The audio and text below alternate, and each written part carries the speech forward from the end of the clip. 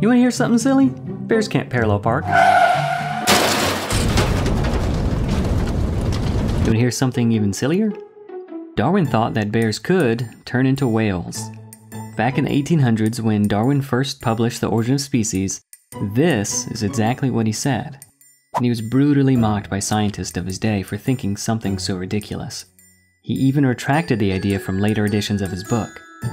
But here's the kicker. Scientists of today think essentially the same thing. Stupid Darwin thinks bears could have turned into whales. How ridiculous. Everyone knows these wolf, pig, weasel, hippo things are what turned into whales. My, how the tables have turned. Back in the 80s and the 90s, a series of fossils were found that rocked the evolutionary landscape. Paleontologists thought that they had found a clear transitional series of fossils documenting the evolution of whales. University of Chicago evolutionary biologist Jerry Coyne says in his book Why Evolution is True, whales happen to have an excellent fossil record, courtesy of their aquatic habits and robust, easily fossilized bones. This is one of our best examples of an evolutionary transition. Wow, one of the best. Let's take a look at the story behind whale evolution. Is it a good argument or not? So according to Coyne, whale evolution is such great evidence since we have a chronologically ordered series of fossils, and it goes something like this. The sequence begins with a raccoon-sized animal called Indohyus, living 48 million years ago. 52 million years ago, we see a wolf-sized creature called Pakicetus, which is a bit more whale-like than Indohyus. At 50 million years ago, there's the remarkable Ambulocetus. Rhodocetus, 47 million years ago, is even more aquatic. Finally, at 40 million years ago, we find the fossils Basilosaurus and Dorodon, before we have our modern whales. Let's take a look a little bit closer at this chronologically ordered series of fossils. If you're paying attention, you might be thinking something fishy is going on here, but no, you'd be wrong. That would not be a bad pun because whales are mammals, not fish. But also, yes, something mammally was going on here. Granting the standard Darwinian dates for these fossils, Indohyus is dated as far younger than his supposed descendants. And he's not the only one, more on that later. This is common practice in evolutionary analysis, to ignore where species actually show up in the fossil record and place them wherever makes Darwinian sense, creating what are called chronological inversions, or ghost lineages. Oh, that's so spooky. The fossil record often reveals fossils out of the order that they're supposed to be in. For just a couple of other examples, let's take a look at bird evolution. It's supposed to go theropod dinosaurs evolving into birds, with the fossil Archaeopteryx being evidence of this as an intermediate fossil. But the problem is he appears long before the dinosaurs he was supposed to have descended from. Evolution also got a big stick in its spokes with this guy, Tiktaalik, a fish-like creature that was for years crowned as the smoking gun transitional fossil of fish starting to go from the sea to the land. Brilliant evidence, just what they expected. Until in 2010, fossil footprints of true tetrapods were found in Poland, long before they were supposed to have evolved. And all of a sudden Tiktaalik was dethroned as a transitional fossil because again, the dates are all out of order. Hey everybody, I'd like you to meet my grandpa. Oh, so cute. Is that his name, or? No, his name is Seymour. He is my grandpa. What? Doesn't make any sense. Back to the chronologically ordered series of fossils, Basilosaurus and Dorodon are considered fully aquatic whales. They're not a transition to anything. Okay, maybe they're just trying to pad their numbers a little bit, big deal. Surely the rest of the fossils are intermediate and transitional, right? Well, that depends on how you define intermediate. In paleontology, intermediate doesn't mean what we think it means. Like my parents are intermediate between me and my Gam Gam and Pop Pop. Oh, hello, sweetie. Hi, Gam Gam. Oh my, how tall you've grown. Ah, but you're so skinny. Would you like your Gam Gam to make you a nice pot pie? You know, staying healthy is... By intermediate, paleontologists usually mean a fossil is merely morphologically intermediate. In other words, if a fossil has features of a supposed ancestor and descendant, then it is classified as an intermediate or transitional fossil. But with that definition, I would be a morphological intermediate between this jockey and this professional basketball player. But that doesn't say anything about lineage, whether I'm an ancestor or descendant of either one. We could be completely unrelated, or even chronologically out of order, that wouldn't matter. The very thing they're trying to prove, the ancestral relationship, or how they came about, is pure assumption. This is how they can say there's tons of intermediate fossils and be technically correct, while at the same time skeptics can say, yeah, there aren't really any intermediate fossils, and also be correct. The fossil evidence is so meager that Darwinists, in order to prove evolutionary ancestry, they have to use a slippery definition that no one would accept in other areas of life. But for the sake of argument, let's ignore that problem because there's another one. Is there even enough time for the transition from land to water to hypothetically take place? Again, taking the standard evolutionary numbers for granted, we've got about 8 to 10 million years to go from the land mammal Pakicetus to fully aquatic whales. It sure seems like a whole lot of time. It's almost enough time for me to watch a Lord of the Rings marathon with someone who has a really small bladder. But is it enough time for whales to have evolved? The field of population genetics is devoted to calculating how long something like this would take. In the past, it was assumed that this was relatively simple to do, as easy as falling off a log. But more recently, scientists at Cornell University calculated how long it would take for different organisms to evolve 2 simple, beneficial mutations. For fruit flies with their relatively large population sizes and speedy generation times, it'd only take a few million years for 2 mutations to become fixed. For larger mammals like humans, who have much smaller population sizes and longer generation times, they calculated it would take over 200 million years. Again, that's only for 2 beneficial mutations.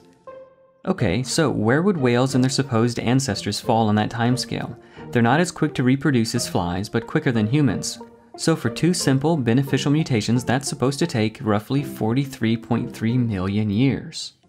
So the evidence shows, using their own assumptions and calculations, that they don't even have 1/4 of the time needed for even 2 simple mutations.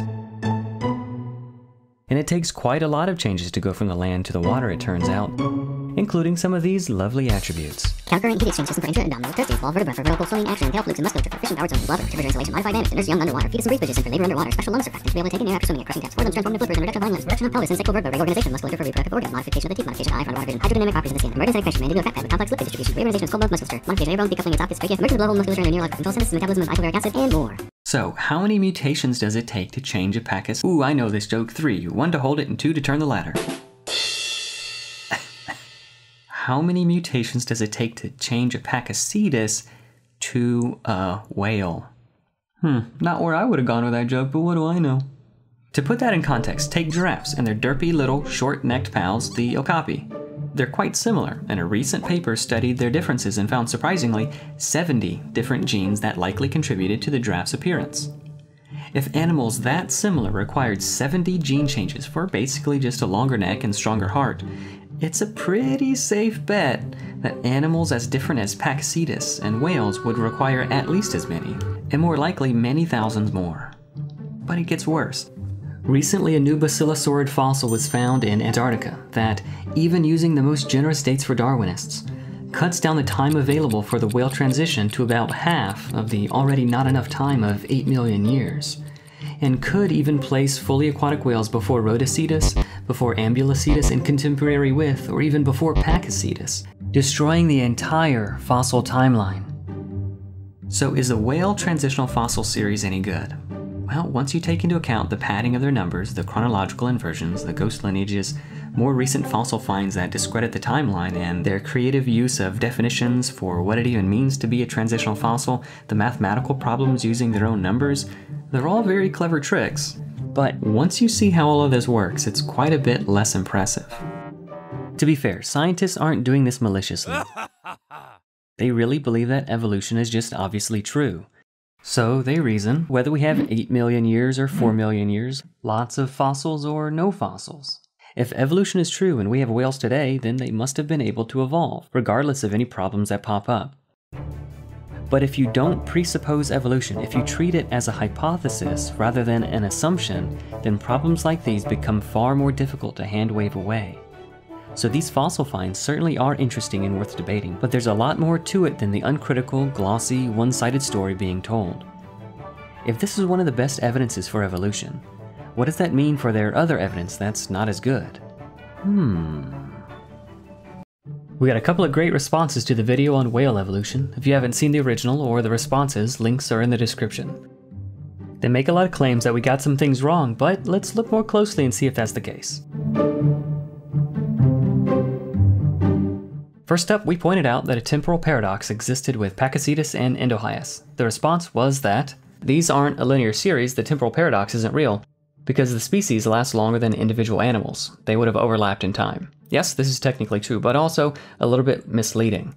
I know they're not claimed to be direct descendants. Rare is the scientist who would be so bold as to make such a claim. Coyne says so much in his book. Indohyus was not the ancestor of whales, but it was almost certainly its cousin. I'm merely following Coyne's argument. He's motivated to paint the evidence in the best possible light. The book is called Why Evolution is True, for crying out loud.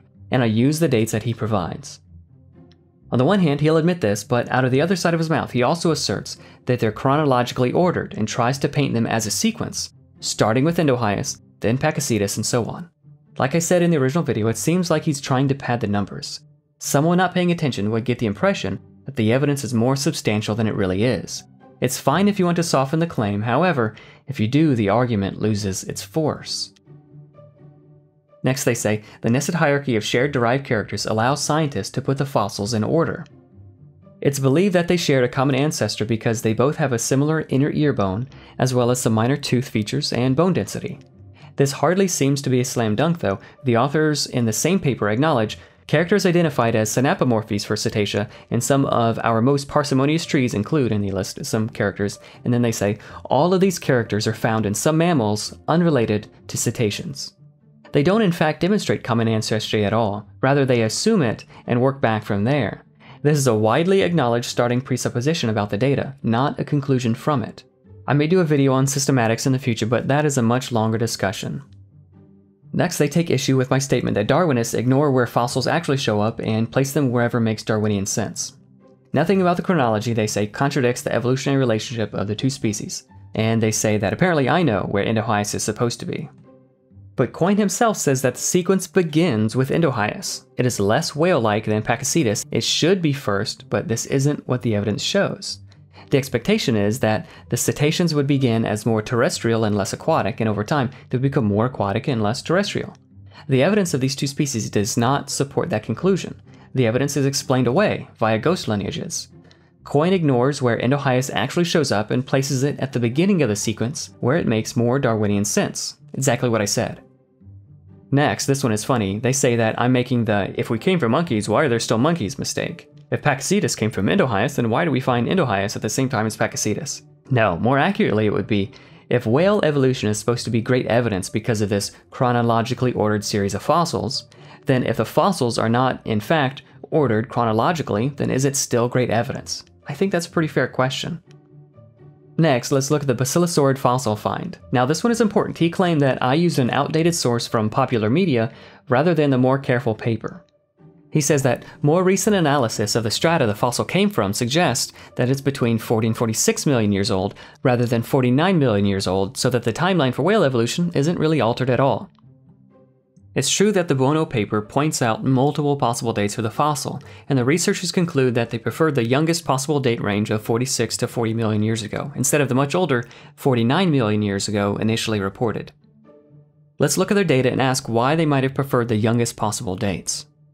From their paper, they list multiple different studies. For the sake of argument, we're just going to take all of their numbers and methods for granted. Various geological dating methods are used and give ranges of possible dates. The more of these that we can put together, the better idea we can get of the supposed timeline. They first list a very broad Hutton study that has a wide range of about 55 to 46 million years ago, which is constrained further to 54 to 48.8 million years ago by the studies of Ivany and colleagues, Wren and Hart, Kokoza and Clark, as well as Harwood. Yet more studies, Douglas and Beale, support a range of Middle Eocene, specifically the early Middle Eocene boundary, according to Beale and colleagues. The data converges on the same number as originally reported in the date I used in my original video, 49 million years ago. In any normal situation, the preference in paleontology for reliable dates is to use the absolute dating over biostratigraphic dating anyway. However, the absolute dating is so unfavorable that they prefer to ignore the absolute dates and use a portion of the less reliable biostratigraphy dates that agree with their presupposition. And more recent studies than even those listed in the Buono paper confirm that the overwhelming number of studies, using multiple lines of evidence, radiometric strontium dating, magnetostratigraphy, and biostratigraphy of different index fossil groups, support the older date originally reported of 49 million years ago. The problem with where these studies converge is that it's far too early in a Darwinian model. Fully aquatic whales should not have lived that early. They chose the dates of 40 to 46 million years ago, not necessarily because that is where the data converge, it isn't, but because, as they say, it is more consistent with a published stratigraphic record of basilosaurids elsewhere. In other words, their conclusions are being skewed by evolutionary presuppositions. This fossil still casts a huge shadow over the entire timeline, their overly optimistic conclusions notwithstanding. Next, let's take a look at Archaeopteryx. They say I've got a bad quote there. In the original it says, the small coelosaurian dinosaurs related to Archaeopteryx. And I have that in brackets, theropods. Okay, is this a bad quote? Are the small coelosaurian dinosaurs related to Archaeopteryx theropods? Yes, they are. They're a subgroup. There's nothing wrong with the quote or how I used it. Okay, well, what about the more recent fossil finds that Jackson brings up? The paper he cites notably confirms the long-known temporal paradox with bird evolution. Yet, Archaeopteryx was still trumpeted for years previously in spite of this known difficulty. The shiny, one-sided story is presented to the public, and the legitimate controversy is hidden. That is, until they think they've solved it. Back to the point, the authors list a handful of fossils and say that these discoveries provide significant new information on avian origins. What Jackson doesn't disclose is that this is a highly controversial statement in paleontology. Avian evolution is fraught with phylogenetic uncertainty. It's a can of worms. Some authors consider these to be as bird-like or more bird-like than Archaeopteryx, while others consider the same taxa as less bird-like than even the Troodontidae and Deinonychosauridae. It is still a mess. Maybe I'll make a more in-depth video on it later, but the temporal paradox problems with bird evolution are hardly solved. Okay, what about Tiktaalik? They say that Tiktaalik was not dethroned as a transitional fossil because it was never considered a direct ancestor of tetrapods, even before these trackways were discovered. All the footprints showed was that the tetrapods or fishopods diverged much earlier than was previously evident. It's great that the initial paper was cautious in its claims for Tiktaalik and that scientists are willing to update things as more data comes in. This is what science is supposed to do, but it seems like Jackson is unaware of how Tiktaalik was presented and the importance placed on it by other prominent scientists. For just one example, Tiktaalik was such a huge deal precisely because it was supposed to be a prediction, when and where it was found stratigraphically, that was marvelously fulfilled in a stunning vindication of the evolutionary theory's predictive power, the most tangible evidence that evolution is true. It could have actually been a direct link in a true transitional form, and that it actually might have been your distant ancestor. One of the greatest fulfilled predictions of evolutionary biology. It was not only anticipated but predicted to occur in rocks of a certain age and in a certain place. Marvelous. But as it turns out, this is a failed prediction. As Luskin observes, when a widely touted prediction of evolution falls apart, evolutionists often rewrite history, soften the prediction, and claim that the harder prediction was never made in the first place. They often use slippery definition of terms to push their theory harder than the evidence allows, and then fall back to weaker arguments when the data contradicts their prediction. They also attack those who talk about the failure of this prediction as being ignorant of the true claims of evolution. This is known as moving the goalposts. Finally, let's look at the Durrett and Schmidt calculations. Peasy claims that Michael Behe is a very bad mathematician. It's true that the Durrett and Schmidt paper was aimed at showing that Behe was wrong. I'm really glad that this was brought up. Yes, the Durrett and Schmidt paper attempted to disprove a model presented in Behe and Snooks' previous work. But ironically, they ended up strongly reconfirming the central thesis. The standard math of population genetics establishes the implausibility of Darwinian mechanism to produce what it needs to produce with the time and population resources that are available to it. Behe himself had to write a rebuttal in which he stated that the Durrett and Schmidt paper was, quote, seriously flawed, unquote. So it's seriously flawed when it annoys Michael Behe, but the Discovery Institute is happy to gloss over that part to cherry-pick conclusions they like from this seriously flawed paper. No, data was not cherry-picked. Their entire conclusion, as mistaken as it was granted. Behe called it seriously flawed because it contained serious flaws.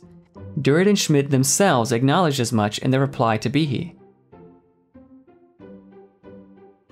First, correcting for a simple oversight of using the incorrect mutation rate, then correcting for their neutral rather than deleterious model, because again, the empirical data suggests the intermediate mutations are not neutral or harmless, and adjusting for the effective rate of the second mutation and their inappropriate multiplication of probabilistic resources, their calculations were off by more than 7 orders of magnitude.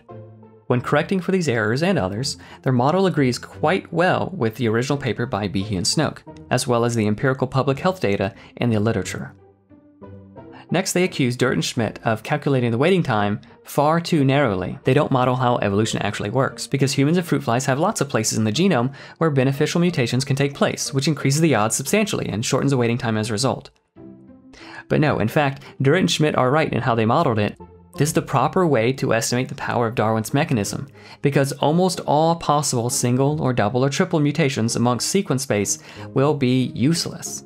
It would be silly to think that just any 2 mutations in general would be adaptive. The vast majority are completely ineffective or degradative.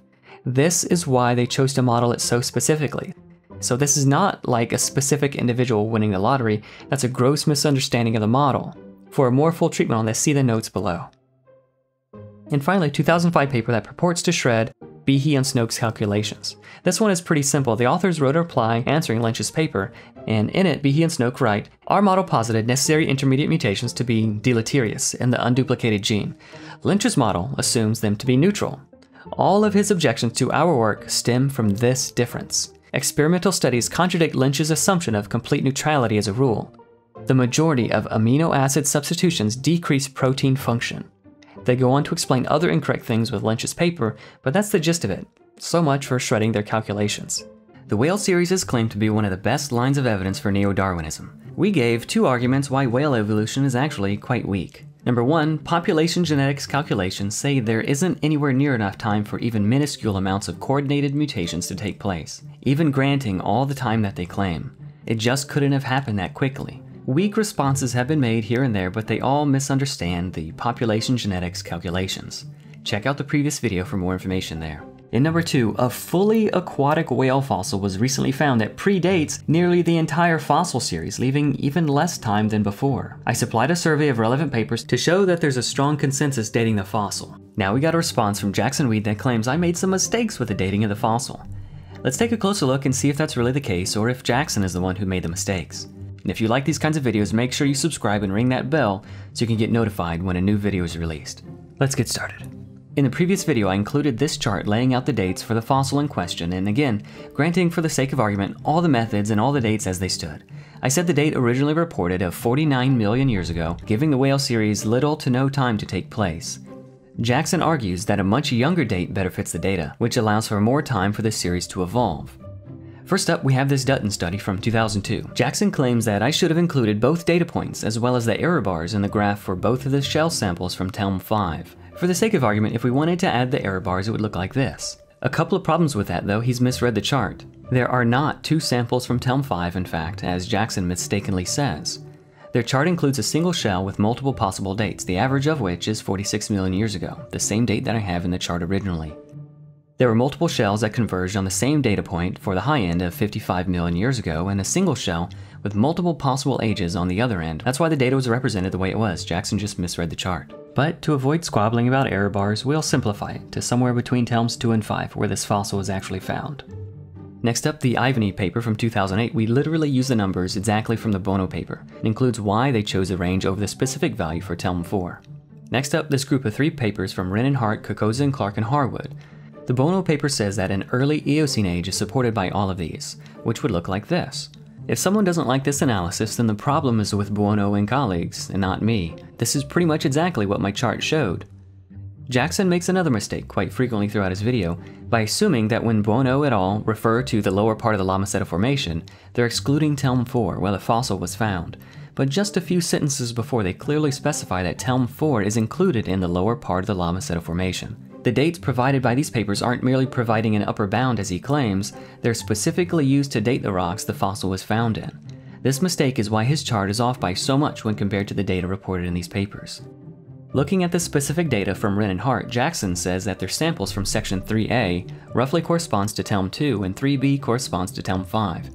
Actually, he makes another mistake here. Their 3A indicates samples from both Telms 2 and 5, which is early Eocene, Epresian. Exactly what Bono said and what I had in the chart. Specifically, Wren and Hart indicate the latter 36% or so of the Epresian. In their 3B indicates the higher up strata, Telms 5, 6, and 7, which date to the middle or late Eocene. Jackson is wrongly trying to apply the dates from much younger strata to this fossil. Kokoza and Clark. Jackson notes that this paper's figure 2 measured section represents the basal 168 meters of La Meseta Formation. Assuming they started at the base of Telm 1, that would mean they only sampled Telms 1 and portion of 2. The problem is this study doesn't include any Telm labels. This formation is quite large and different studies begin and end their measurement ranges in various places. So the question is, where does their chart line up? Jackson says way down here, but the stratigraphy doesn't even come close to lining up. The base of Telm 1 is a very simple conglomerate in siltstone composition. No burrows, no slumps, etc. Quite different than what is charted by Kokoza and Clark. A much better fit of the stratigraphic features would be somewhere higher up in Telms 2 through 5, which also happens to be what Bono indicates as the basal portion of the formation. Next up, Jackson says of Lyell 2013 that it doesn't directly provide an age of anything. They do though. The Bono paper lists 5 Dinocyst species that characterize the lower strata which Lyell dates, and Jackson ignores all but the youngest sample, but we'll include them below. We've got 45, 65, 55.5, 58.2, 53.9. Of all of these, I took the most favorable dates for Darwinist of 45 million years ago. Even though multiple other papers have Eniadoxista dictyostela's first occurrence far earlier, specifically 49 million years ago, the exact date originally reported. So much for me skewing the data as early as possible, as he claims. I'm really trying hard to be fair and use the dates as they are, granting as much as I can, even passing over much older dates to provide more favorable results for the Darwinists. Next up, we have the Douglas paper from 2014. This one is a doozy. I was unsure of it before, so I didn't mention anything and used their dates as they stood. However, after looking into it more thoroughly, Douglas seems to be making a pretty big mistake, and then that mistake is repeated by the Bono paper as well as Jackson. The Douglas paper says that their assignment of roughly 45 million years ago is based upon 2 pieces of evidence. The first of which is the first occurrence of Eniadoxista dictyostela, which is dominant in these sediments, has been calibrated to Cron C20R roughly 45 million years ago. Checking on those 2 references, they don't actually say that. Douglas simply misread them. They actually say that this specimen dates to Cron C21, not C20, which means their entire basis for dating this far younger than everyone else is wrong. Bono presumably copies their error without checking, as does Jackson. Even the secondary claim that these date to 49 million years ago or younger is playing fast and loose with the data. The paper they referenced actually says 50 million years ago, and many of the transantarctic flora date as far older. Next we have Brinkhouse 2003, Williams 2004. Jackson again incorrectly states that these papers only set the upper age for Telm 2 and don't include Telm 4 where the fossil was found, and again he's mistaken. Bono cites them as supporting a date near the early Middle Eocene boundary, which is what I have in the chart. That's roughly 49 million years ago. Finally, we have Lyell 2011. Jackson says that this isn't directly dating the La Meseta Formation, and that it only places an upper bound on the base of the formation of 49 million years ago. But again, no, he continues to make the mistake of excluding Telms 4 and 5 from the base of the formation. All of these papers include them, and they are part of the basalmost section of the formation. And according to this paper, transantarctic flora occurred around the early Middle Eocene boundary, roughly 50 million years ago. Again, which is what I have in my chart. There was one additional relevant paper that Bono cited, Kemp 2014, that I overlooked in the last video. They also say that Telm 4 is roughly 52 to 51 million years ago, far older than what Jackson and Bono would prefer. Again, we've only looked at the papers that Bono cited, and as careful as their work was, they are trying to push the youngest possible date. Are there any other papers that could weigh in on the question of the proper age for this fossil? Yeah, there's lots. Very few paleontological studies accept the younger Middle Eocene age for the La Meseta Formation. The overwhelming majority of evidence from different fields, micropaleontology, mammal biostratigraphy, radiometric dating, paleomagnetic data, marine transgressions, they all converge on the older date. To avoid the accusation of citation bluffing or piling on, I'll just provide 9 recent papers that support the consensus for the date of Telm 4, where this fossil was found. Marenzi 2006, Global Eustatic low stands, and they pin it at roughly 49.5 million years ago. Regaro and colleagues 2013, they say early Eocene Epresian, 49 to 52 million years ago. Gelfo 2014, mammal biostratigraphy, 52.8 million years ago. Sinizo and colleagues 2015, 49 to 52.8 million years ago. Engelbrecht 2017, Telm 4 specifically is 52.5 to 51 million years ago. Gelfo 2017, 52.8 million years ago, that's mammal biostratigraphy. Doug Jove et al. 2017, Epresian, 56 and 47.8 million years ago. Marama and colleagues, 2018, late Epresian, that's roughly 49 million years ago. And finally, from 2020, Davis and colleagues, Telm 4 is 52.8 to 49 million years ago. If we overlay all the dates, we get a very interesting picture. The date that was originally reported and included in my video of 49 million years ago is strongly supported by the preponderance of evidence, and if anything, that date is too generous. An even older date is very well supported.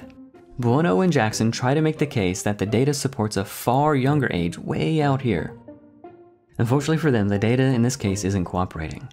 Again, the story being portrayed is vastly different than the reality of the situation with whale evolution. It might just be time to retire the whale series as evidence for neo-Darwinism.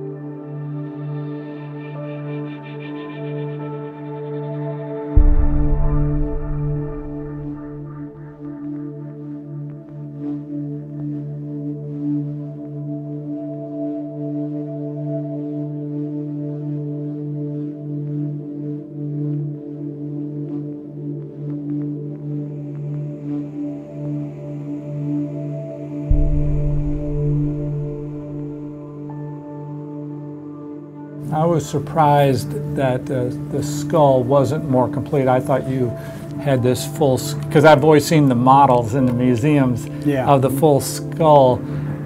How did you figure out what the shape of the skull? Was it based on these bones, or did you have other fossils to go from? So the shape of the skull is based on the fossils that we have, and so we have the parts that have the eye and the brain case and the back of the snout. We don't have the tip of the snout, which is unfortunate because we don't know where the nasal opening was, therefore.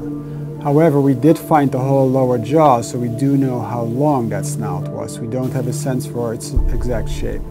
So that's based on related animals.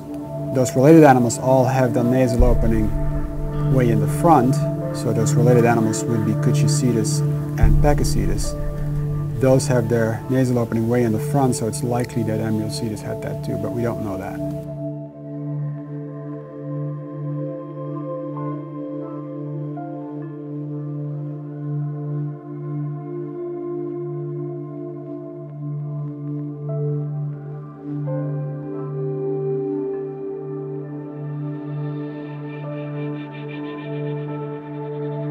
When this video series was being filmed on location at the University of Michigan in Ann Arbor, the executive producer noticed a discrepancy between museum drawings of Rhodocetus and the fossils. The reconstruction of Rhodocetus had a whale fluke, but there were no fossils of the tail to confirm this. Dr. Phil Gingrich, the scientist responsible for the discovery and reconstruction of Rhodocetus, was questioned how he knew there was a whale fluke on Rhodocetus, since that part of the fossil was missing. What was the reasoning that the scientists think there was a fluke on Rhodocetus based on the other pieces of anatomy? Well, I told you we don't have the tail in Rhodocetus, so we don't know for sure whether it had a ball vertebra indicating a fluke or not. So I speculated it might have had a fluke. Scientist Gingrich also acknowledged that the flippers were drawn on the diagram without these fossils. Now, he does not believe this animal had flippers. Again, his answer was surprising, since the museum diagrams had flippers on Rhodocetus. Now, since then, we've found the forelimbs, the hands, and the front arm, the arms, in other words, of Rhodocetus. And we understand that it doesn't have the kind of arms that can be spread out like flippers are on a whale. And if you don't have flippers, I don't think you can have a fluke tail and really powered swimming. And so I now doubt that Rhodocetus would have had a fluke tail. Many experts consider whales to be the best fossil evidence for evolution, but are unaware of these discrepancies.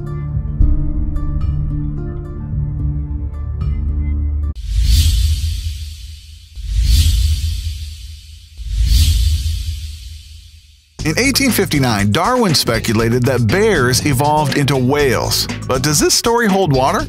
Secular scientists support Darwin's hunch with two main arguments. One, fossils, and two, useless features, also known as vestigial features. They claim that fossils show a clear evolutionary progression from land mammals to whales. But many of these fossils are incomplete. Take the famous fossil Pachycetus. Scientists first found an incomplete skull, and it didn't even have a body. Later, a more complete Pachycetus discovery revealed perfectly normal legs. Pachycetus lived on land. Or Rhodocetus. At first, with only one head, spine, and a few other bones, secular scientists imagine it had front flippers and a whale tail. But just like Pachycetus, later discoveries revealed that it was just a land-dwelling mammal. Sadly, some museum illustrations still show whale tails on Rhodocetus. Without Pachycetus or Rhodocetus, the main missing links vanish from whale evolution. So, we have whale kinds or land mammals, but nothing in between. Secular scientists often point to vestigial features as evidence for evolution. They assumed that certain whale hip bones were useless legs left over from land mammals evolving into whales. Come to find out, those bones play a pivotal role in helping whales reproduce. They aren't useless at all. The most complete scientific evidence refutes Darwin's hunch. Instead of transitional fossils and useless features, we find fully formed creatures according to their created kinds.